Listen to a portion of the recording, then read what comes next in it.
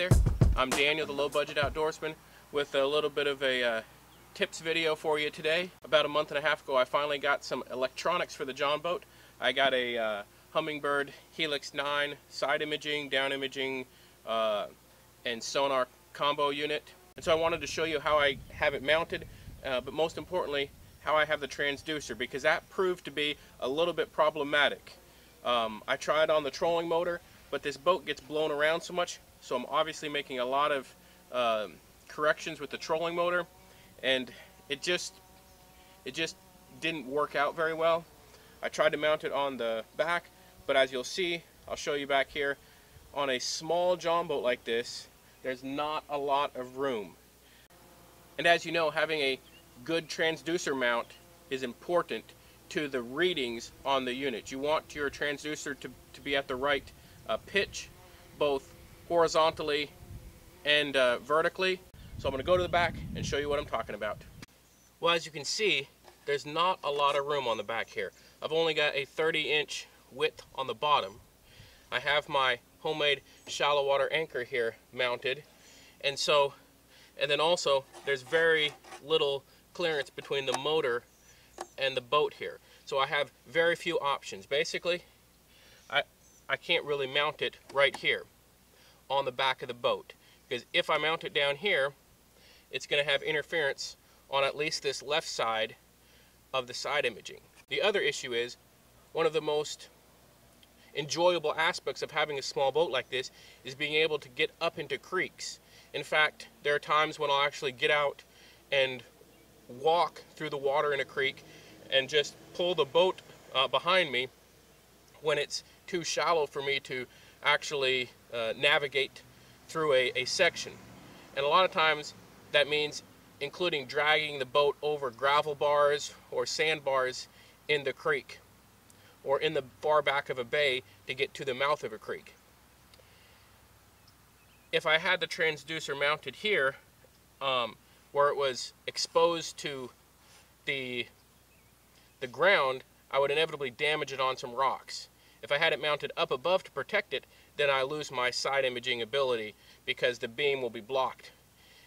And so I needed to come up with a simple solution that I could mount the transducer where it would be back here to give me left and right visibility,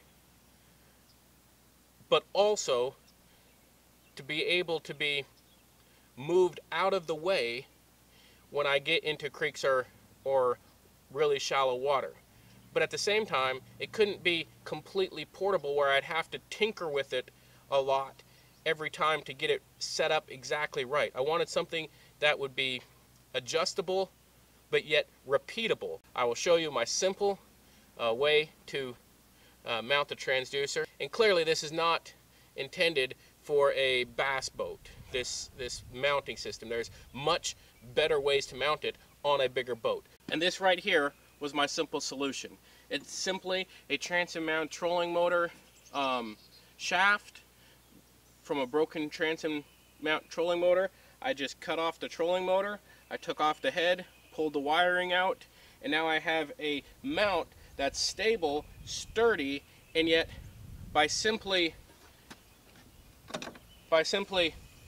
putting it down, I can go down to the exact spot I need. And on the back side here, I have two little lines to line up the left and right here with a little paint marker that I put right there, so I can set it where I need to, tighten that down, and now, as you see, it's mounted exactly where it needs to be.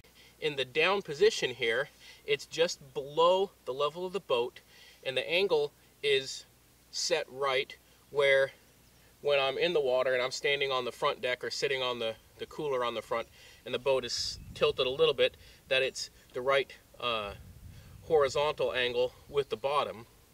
It's below the water line. It's behind both the rear of the motor and the rear here of the shallow water anchor. And yet, if I need to, I can pull it up very easily and set it back down in the exact same spot. The transducer is mounted to this shaft with a simple screw that runs through it like I was going to mount it on the transom.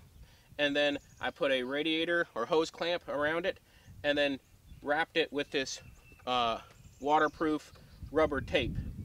I simply ran the transducer cable like I would if it was a trolling motor all the way up, and then left the slack in here and the slack under here for moving it.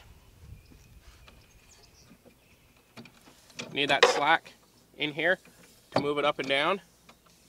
And then as you can see right here, there's a pink line here and a pink line there from my paint marker, which I simply line up and then tighten it down to keep it from moving left and right, and the transducer is in place.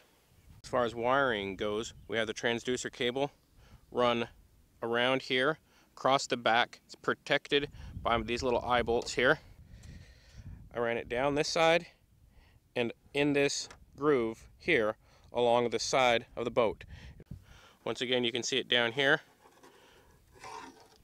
under that seat, and then under the deck. It comes up right here, comes up right here, and it's protected once again with a little grommet, and then I wrap some rubber tape around it also. So the transducer cable comes up the left side of the boat as I'm standing now. The power is run from the battery, and I have a disconnect here. I have a fuse here, I have a disconnect here, and then it runs once again along this side underneath the front seat, and the deck underneath here, and then once again comes up there. And that is my simple setup for mounting my electronics on this John boat. Once again, the wiring was pretty standard, pretty straightforward. I have not had any interference problems with the current setup. The transducer was the tricky part because I needed something, like I said, that I could pull out of the way and then also put it back in the water in a very efficient and quick manner, which that mount from an old transom trolling motor worked perfectly for. This also should be a very budget-friendly mount because I had one laying around because I've gone through a couple of trolling motors over the years. But even if you're just getting into it and you just bought your first trolling motor for your first John boat that you have electronics on, if you go to a marine shop and tell them, hey, I'm just looking for a broken transom mount trolling motor, I just want the mount. If they're a reputable company and they do quite a bit of business, they have so many of these laying around that they'd probably just give it to you.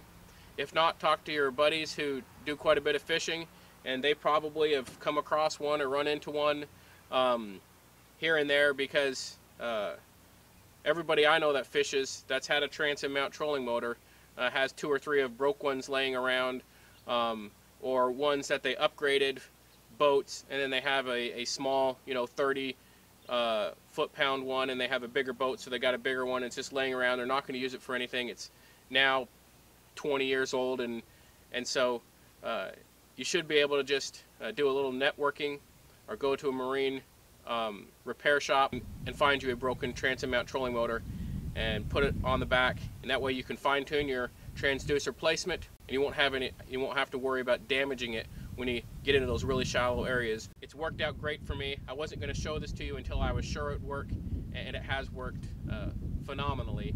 And so I thought I would just show this to you because it's something that you certainly can do on your own. Until next time, I'm Daniel, the Low Budget Outdoorsman. God bless.